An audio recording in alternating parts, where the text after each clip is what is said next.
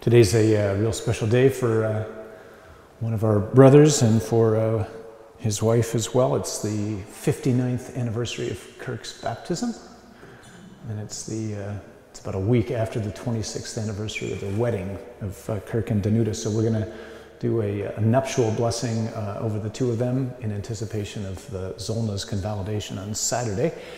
So I'll call them forward after the Our Father today, but we'll also use it as a chance for those of us who are married here just to ask the Lord's grace and blessing and power to once again flood your heart. So congratulations to you, brother, and honored to celebrate with you today.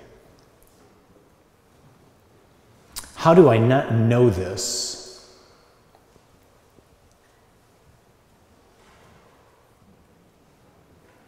As I was praying this morning, that's the question that's in my head, thinking about our time so far together. You come to Europe, you listen to people like Alex and Olga, who just seem to drip knowledge, right? As they talk about Polish history,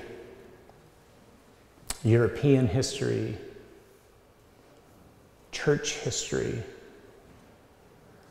and you realize that maybe not us, our brothers and sisters back home in America, we know remarkably little. We're an extraordinarily ignorant culture. How do I not know this? How is it that we don't seem to know much about our own history? Maybe we don't even care. And yet you listen to Alex and Olga and others and how fierce they are in defending and protecting and handing on their past and their culture and the significance of what it means to be Polish.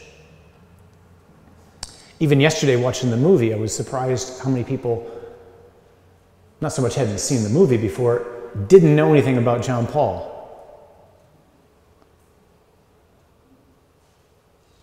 And we learn about this man's life, and we ask, how do I not know this?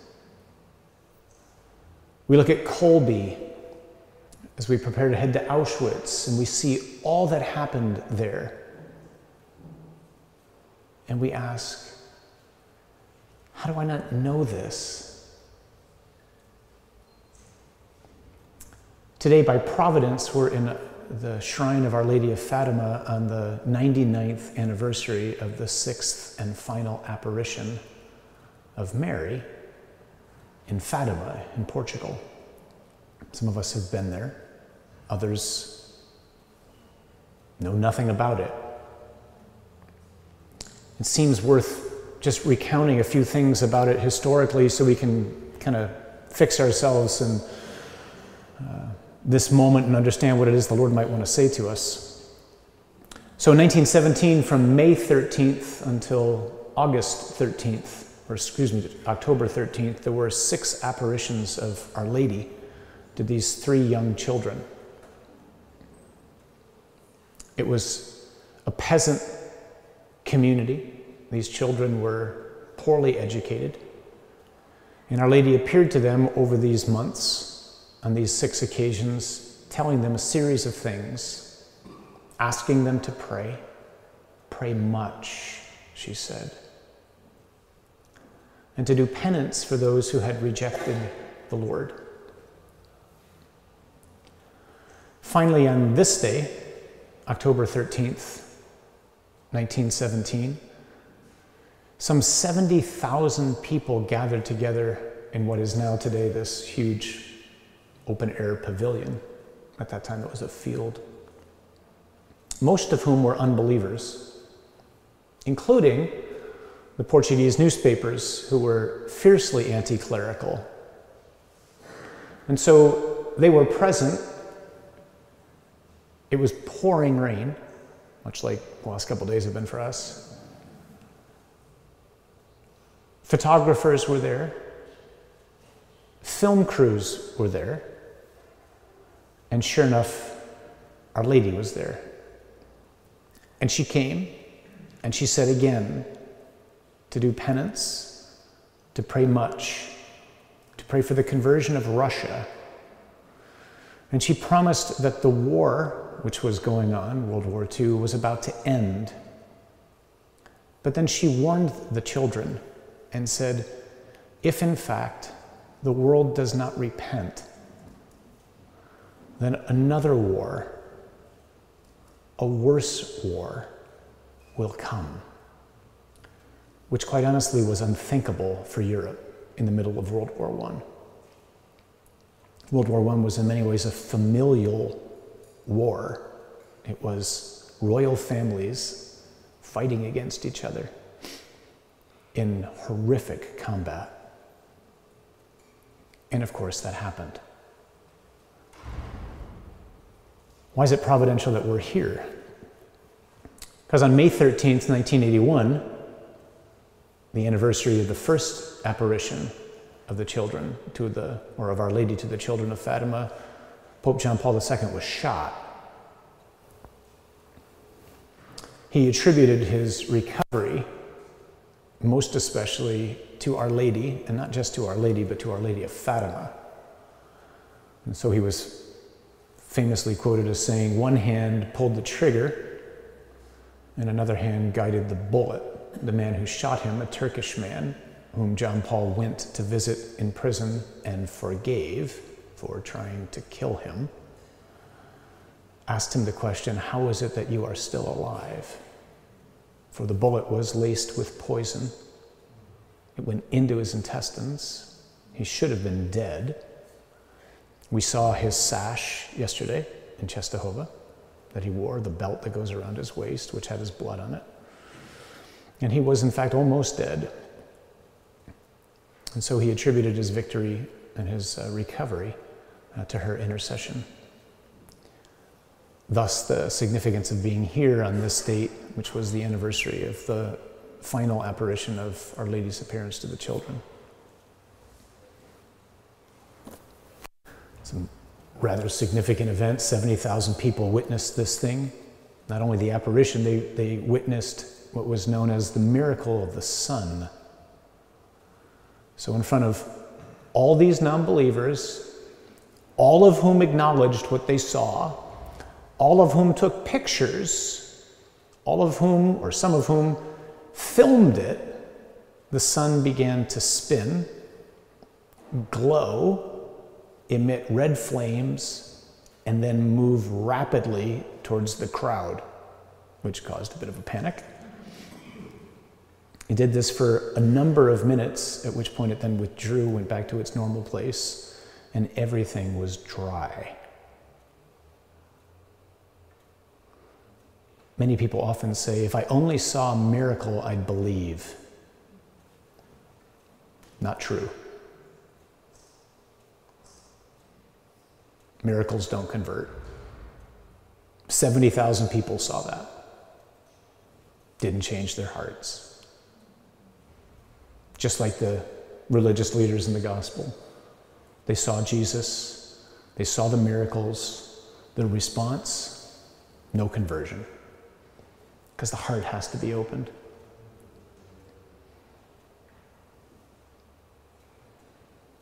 What's this have to do with us today? Maybe it's simply this. The question, how do I not know this, comes to mind in the first reading. The first reading just simply lays out, in a really short, concise form, the plan. So we don't know Polish history, we don't know World War II history, we don't know John Paul's history, but the shocking thing is countless ones of us in this world don't know human history. Why am I here? Where am I going? How do I get there? Who's this God? Many of us instead, we were talking the other night, have, for a variety of reasons, an incredibly deformed understanding of God. And Paul's talking to a pagan audience, an audience like ours, not ours, but ours, the world in which we live. He's trying to help them understand, who is this God? How is it that things have gotten bad? And what has he done about it? And what should we do in response to what he's done about it? Who is this God? He's a father. What kind of father? Generous, kind, compassionate, merciful, good. Out of his goodness, he formed us out of nothing. Why? Because he chose us from the foundation of the world, Paul says, to belong to his family, to share in his own life. A Baptist friend of mine once used as an image of that. He says, imagine growing up in an incredibly dysfunctional family. Not hard to imagine for some of us. Where there's abuse of all sorts of kinds going on. Physical abuse, verbal abuse, sexual abuse. It's a horrific place to live. You do everything you can not to go home after school. You get involved in every extracurricular activity you can find. Why? Because it's so difficult to go back home. Finally, you sneak in late every night, hoping everyone's asleep. And this goes on for years. And across the street, you can hear outside your bedroom window, is this idyllic family. And every night, as you're going to bed, hoping your door stays shut, you can hear across the street the father playing with his children. And they're laughing. And you can see him in the front yard. And they're playing catch, or he's pushing them in a swing. And you long to know what that's like. And for years, this goes on.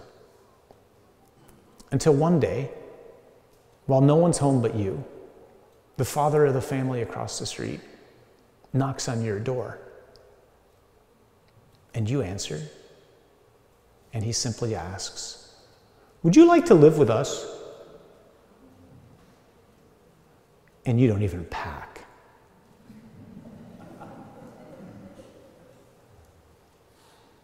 He has chosen us from the foundation of the world to be his adopted children, to belong to his family. Why? So he can control us and manipulate us? Nope.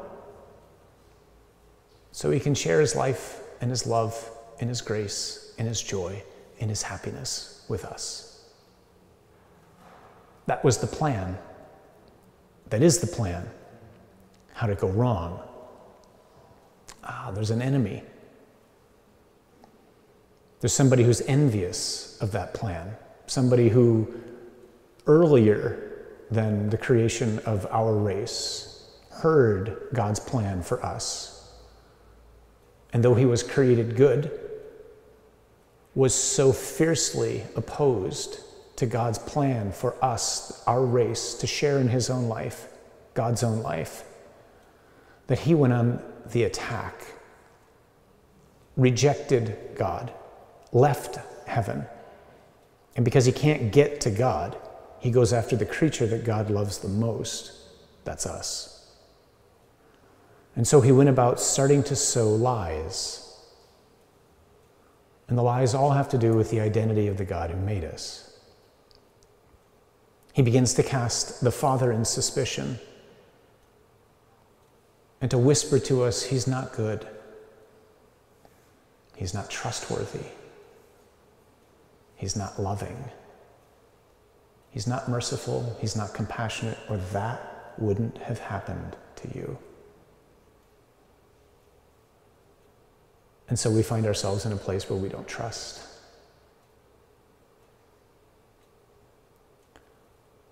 And so Our Lady on October 13th, 1917, is clothed, you can say, with the sun. She's standing right next to it. It begins to shine all around her in this vision that the children have, which takes everybody there back to Revelation chapter 12, which describes another vision of a woman clothed with the sun, in front of whom stands a dragon.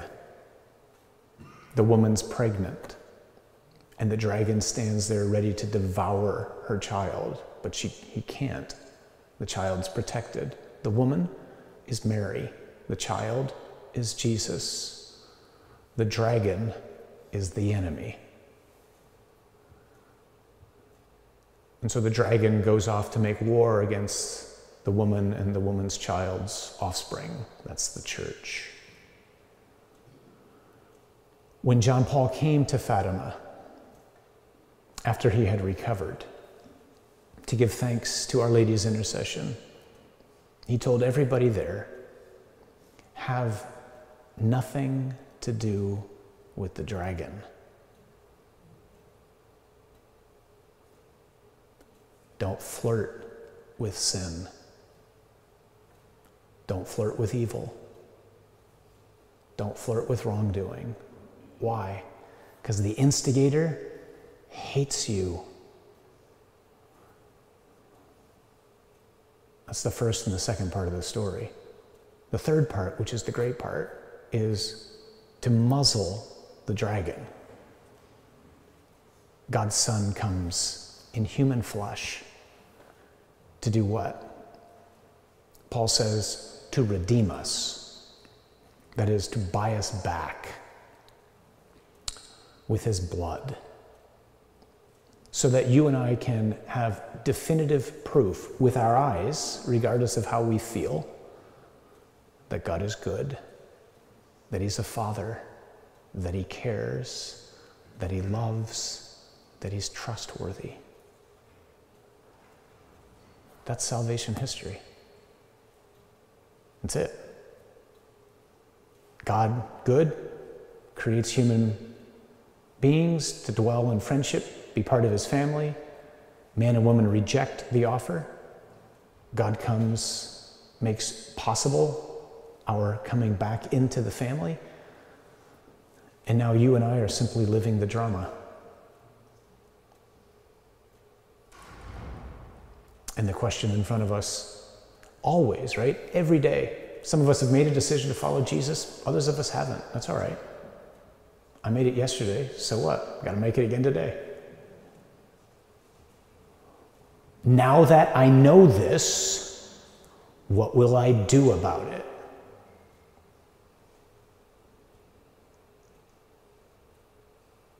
Will I trust? Will I open my heart? Will I stop waiting for a miracle? Mindful that that won't make any difference for most of us. At this and every single Mass, we are right now truly at the foot of the cross. That's what it means to say the Mass is a memorial. It's not a memory. It's not something I'm trying to think about. It's happening.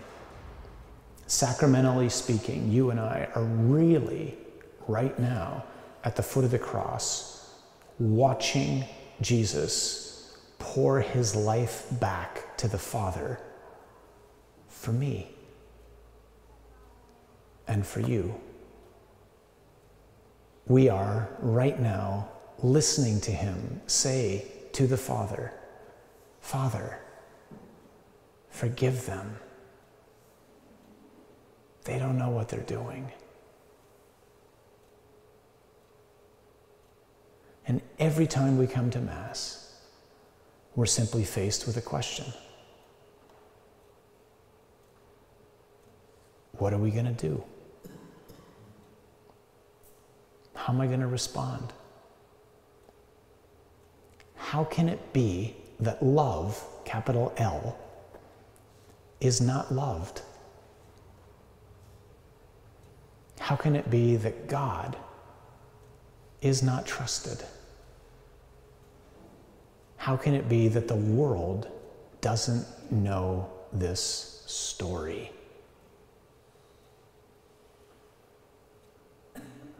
So Our Lady says to the children in Fatima, and she says to us, repent and believe.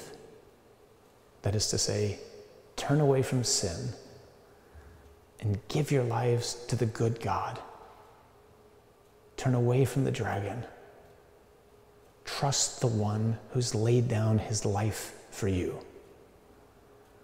And then pray fiercely, that is to say intensely, for those who do not yet know him, that they would come to know him. Because God's desire is that all would be saved. His desire is that all of us would be saved. His desire is that all of us would come into his family.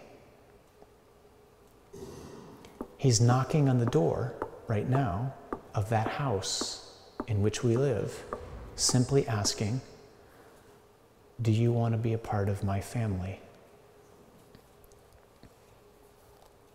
What will we say?